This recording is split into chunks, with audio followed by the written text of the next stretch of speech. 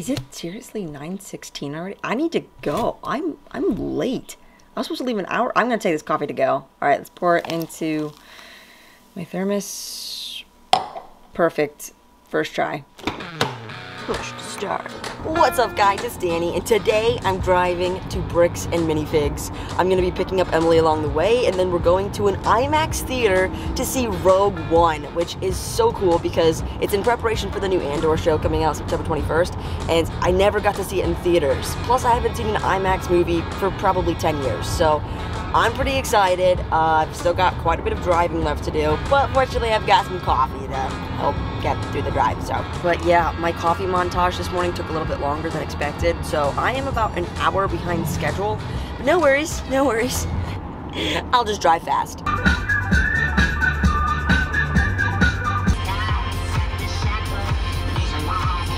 Alright, so we're going to this bubble tea place, and we're just gonna grab some bubble real quick here. It's so massive. Boba. Yum. That's really good boba. This is a cafe. Are you serious right now?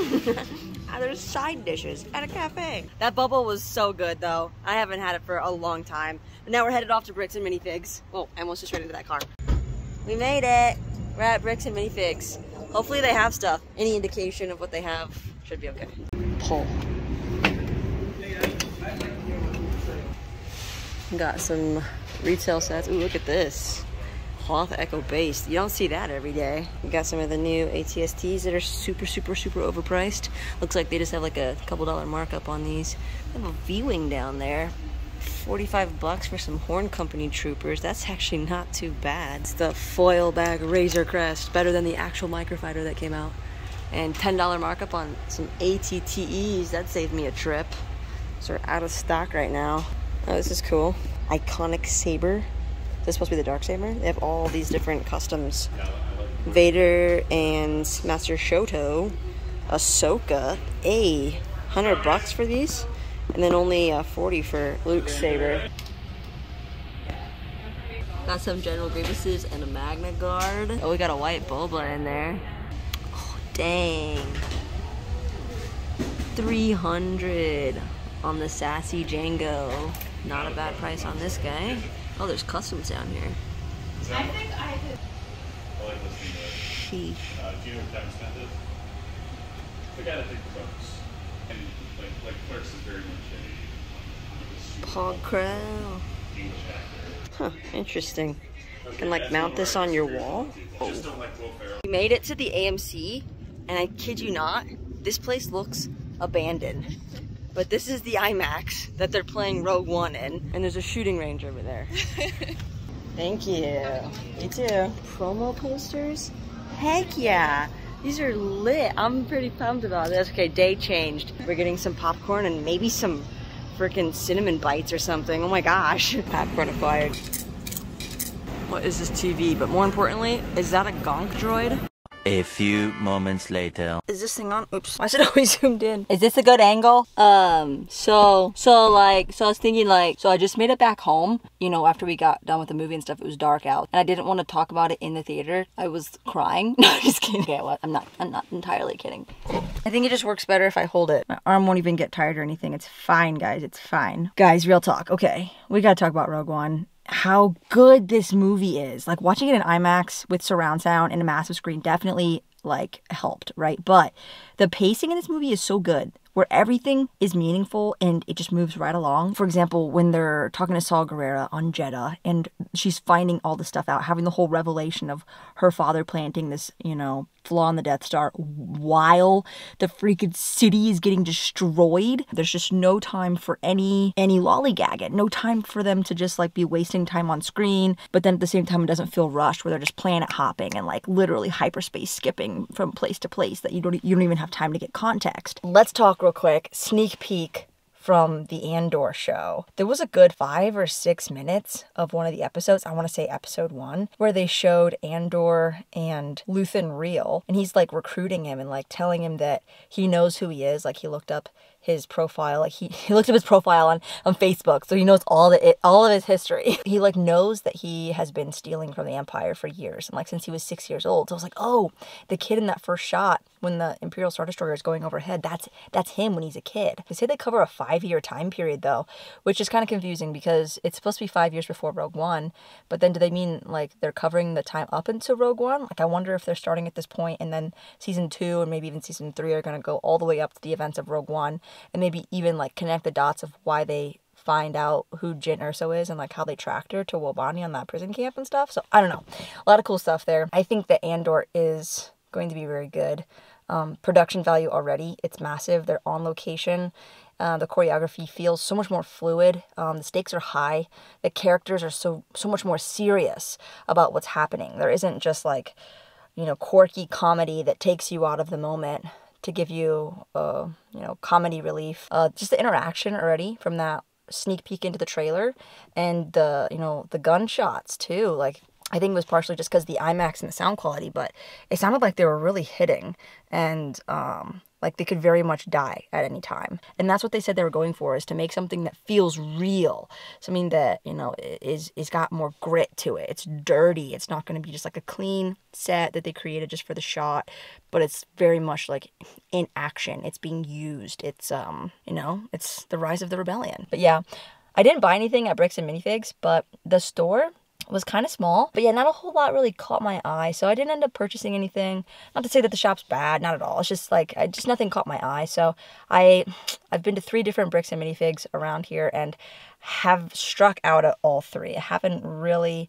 found anything of interest, so I think I'm gonna need to take a trip down south because that seems to be where it's at. But yeah, I do have a couple of packages that arrived today, so let's get out of this car. I've been in here way too long, and let's go see what packages arrived for me today. Just grab these. Okay, I'm upstairs now. I just opened this up here just in time. I got another Bail Organa, and I got the light up Vader. The light still works, but the battery needs changed. And then this is the Grand Inquisitor. He's all wrapped up in bubble wrap in there. Let me get that out. There he is. I got these 3 figures from Blackwell Bricks, so shout out to him for having some claims on his Instagram. I was able to pick up these guys. So I do have a Bail Organa already, which I have in here in the back right corner. I just don't have enough minifigures, so I really need to get on that. Got another package, and oh, I'm so excited about this one. This is hard to get out. A sealed Z95 Headhunter.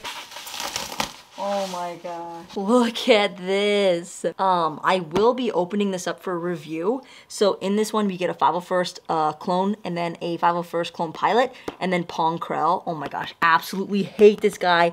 Such a menace, but then also such a cool minifigure. He's worth like 80 bucks alone.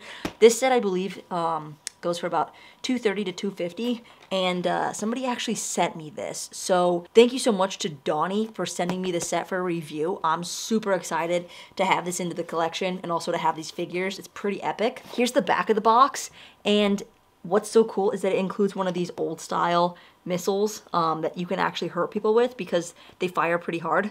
And apparently it has jet thrusters that really work. So, you see this guy right here? I didn't just buy him, I actually bought the entire set used.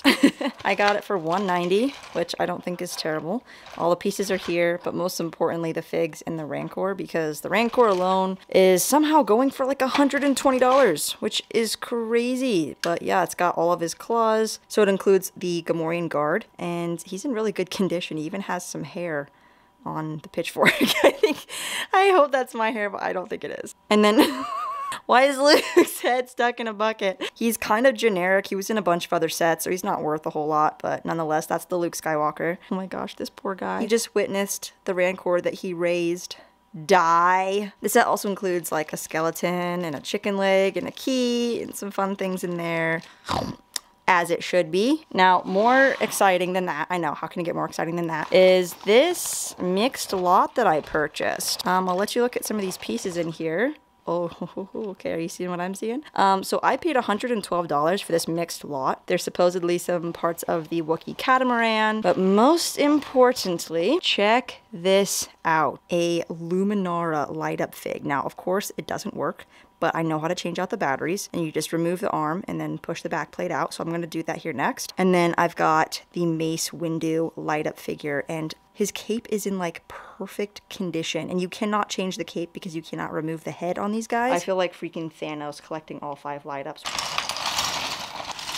That's looking pretty dusty. What in God's name happened to this walking stick? What is this? This is kind of neat. Oh my God. These were like the Rakashi or something. What is this ridiculousness? A motocross helmet. And I found another survivor. We got Chad.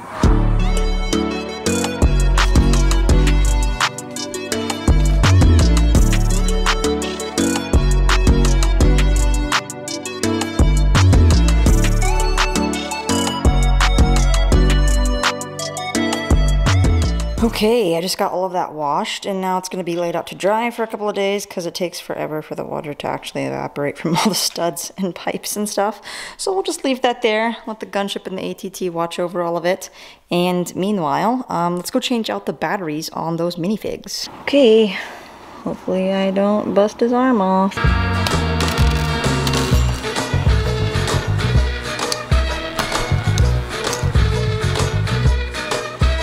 Well, it's the next day, as you can tell, and it is already late into the afternoon because today is Sunday, and so we had sailing this morning, but before we went sailing, we actually went for a super early morning surf sesh. Now, I'm finally resuming my project that I started last night, which is getting all of this stuff sorted out, which is all washed and dried now, and I was putting in the new batteries in the light up figures, and unfortunately, I cannot get Luminara to light up, which is so sad, because her name, Luminara, literally sounds like to illuminate, and she won't illuminate, and I'm asking a friend if he can help me fix it or if there's any hope for it.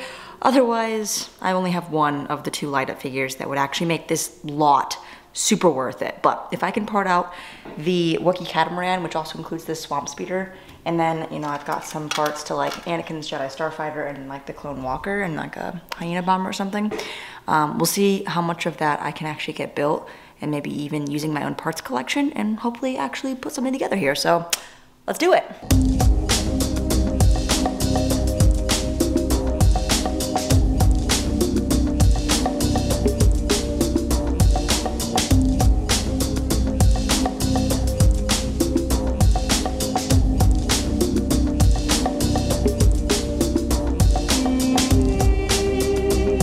Wow, oh my gosh. Let's take all this upstairs and let me show you what's in here. I got so many full sets out of this. Check this out. Okay, so here's what that hunk of garbage got me. I have complete sets here from 2005 and some figures from the Clone Turbo Tank. So I have the Jet Trooper, I have the light up Mace Windu, and I was able to successfully change out the batteries. So this lights up perfectly, and that right there, my friends, is the entire value of the lot. And I also have the speeder bike here from the Clone Turbo Tank set as well, with the Phase 2 OG Trooper. So with these 2 battle droids and this gun, the only figures that I'm missing from the Clone Turbo Tank now are just the Kashyyyk Trooper, which I actually have one, and then that original Phase 2 Commander Cody with the Pauldron, which I actually had just sold one. So almost have all the side builds. Oh, and there's also this turret right here that apparently goes inside the 2005 Clone Turbo Tank. So I have like all the side builds. I have the turret, I have the speeder bike, the Jet Trooper, the droids, and the Mace Windu, which is an absolute win just from that haul alone. That pays for it. But then I have this Clone Walker from 2005, which is supposed to have a Phase 2 Reconnaissance Trooper on top of it. 100% complete right there. And then I also have the Anakin's Jedi Interceptor along with the Vulture droid, also 100% complete with the minifigure. And then this right here, the entire Wookiee Catamaran with the Swamp Speeder, complete. I had to improvise on a few pieces, but less than 10 pieces are missing. This is 100% complete right now, but this little piece right here is kind of damaged. And then it's got all 4 figures, and the only issue is that I couldn't get Luminara to light up. So that is a serious bummer for me, because I was hoping I'd have all 5 light up figures after this, but this Catamaran looks really cool. This was not a set I was planning on picking up, so to get it in a mixed lot like this with a bunch of other 2005 sets was seriously so fun. It was like an Easter egg trying to build these things and figure out what I had, then look up the instructions, and then figure out like wow, I have actually so many of the pieces. I only had to use a few from my own parts collection. So yeah, that was really exciting and a big win. I also finished building BD and the ambush on Ferrix on stream last night. This is actually like a very interesting set. It's very well built. I feel like it's a very good play set. It just looks a little bit funky in terms of Star Wars vehicles, but yeah, I feel pretty accomplished this weekend. Actually got through quite a bit of Lego stuff, and now I have this vlog that I can release to you guys, so make sure you like the video and subscribe for lots more Lego Star Wars news, build reviews, and shopping hauls. Let me know in the comments below what your favorite part of this video was, and if you want to see more vlog content like this. And until next time, guys, happy building!